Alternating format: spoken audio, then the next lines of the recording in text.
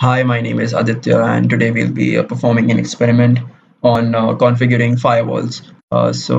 The objective of this lab is to study the role of firewalls and virtual private networks in providing security to shared public networks such as the internet. A quick overview: computer networks are typically a shared resource used by many applications for different purposes. Sometimes the data transmitted between application processes is confidential, and the application users would prefer that others not be able to read it. So for that case, for in that scenario, a firewall router is a specially programmed router that we can use. So it sits between a site and the rest of the network. It is a router in the sense that it is connected to two or more physical networks and it forwards packets from one network to another, but it also filters the packets that flow through it. A firewall allows the system admin to implement a security policy in one centralized place.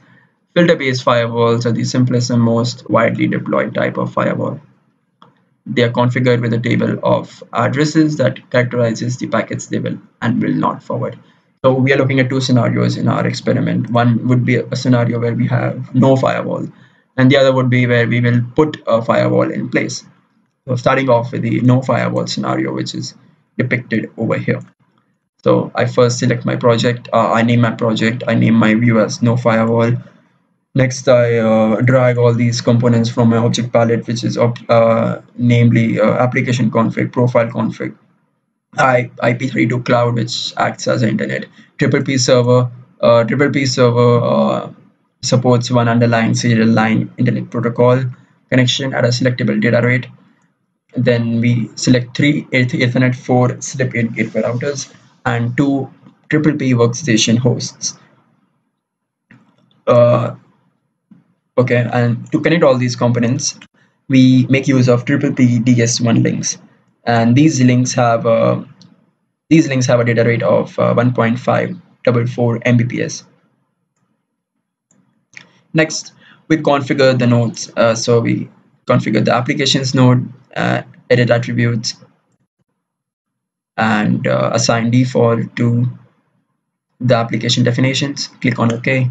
Next, we go to profile definitions, change, go to profile configuration, click on sample profiles, and that's it. Yeah, okay. Next, we go to server, right click, we change, we go to applications, we go to supported profile, supported services, click on all, and that's it.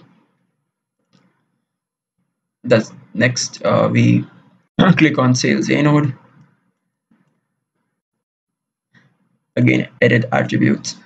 Over here, we apply changes. We make sure that we select this option so that the changes happen to all my selected objects. Oh, sorry, before that, I had to click on select similar nodes, edit attributes,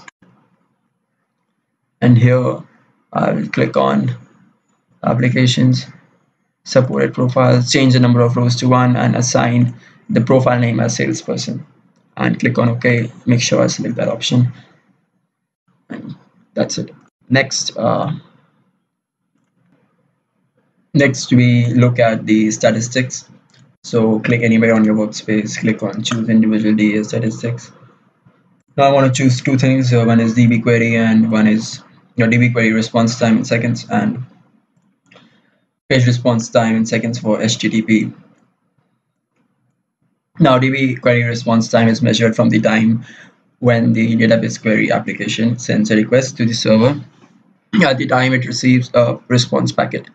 HTTP page response time specifies the time required to retrieve the entire page with all the contained inline objects. So I've selected those two things, and now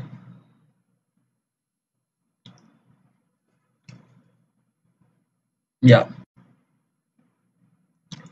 So next I want to select the statistics for my sales A and sales B. I'm going to click on one of them, select similar nodes, edit attributes. Oh, sorry. Choose individual DA statistics. And here I want to again select. I want to. No, here I want to select client DB traffic received in bytes per second and client HTTP traffic received in bytes per second.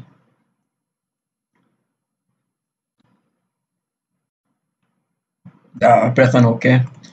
Next, so now this was the no firewall scenario. Now we want to put a firewall in place. So that's the next scenario. So we make router C as a firewall. So we go to duplicate scenario and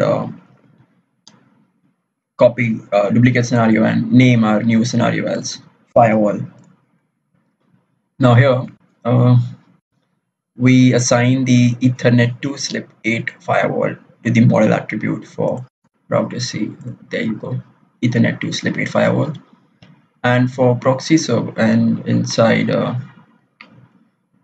proxy server information for row 1, which is for the database, we make sure that the application is database and the proxy server deployed is no. Then we click on OK. So a firewall configuration does not allow database related. So what we did here was that by doing this, a firewall configuration will not allow database related traffic to pass through the firewall.